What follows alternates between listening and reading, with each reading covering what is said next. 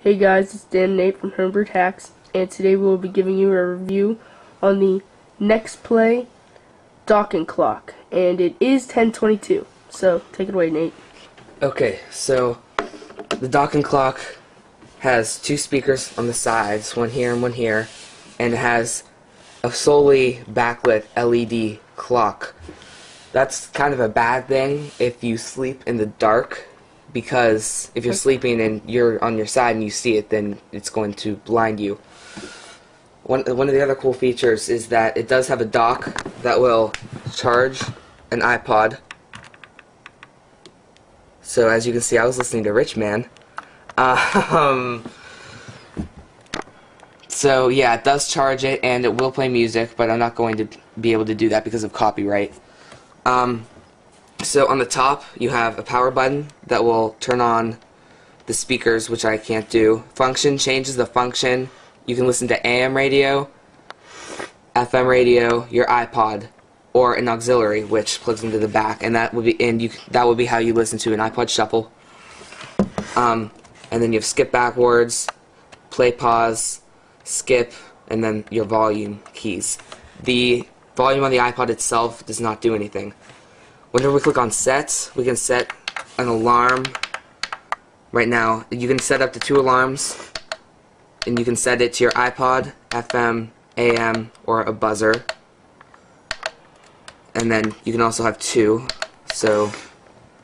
and then you can set the time. One of the things about it is, a lot of times these things don't work with the iPod Touch. Get this out.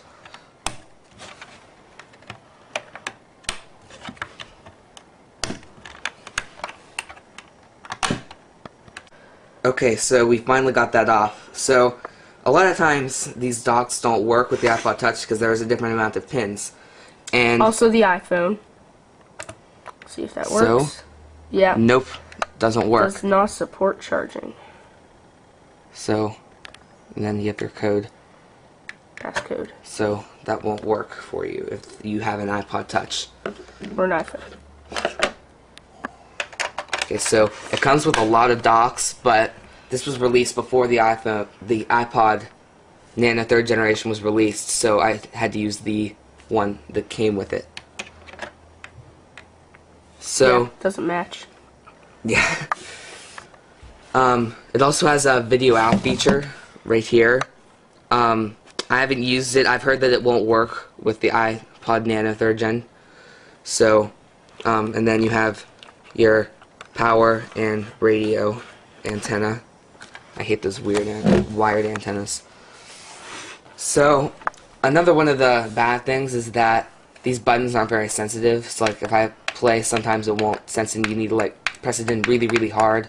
And also, some of my buttons have started to, like, come off just from wear and tear, and I've had this for, like, I don't know how long, maybe not quite a year and a half.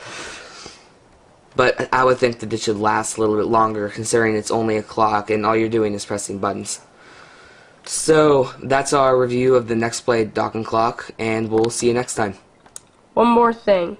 This clock is $40, but I guess if you want to buy it or not, that is $40 on Amazon, that is.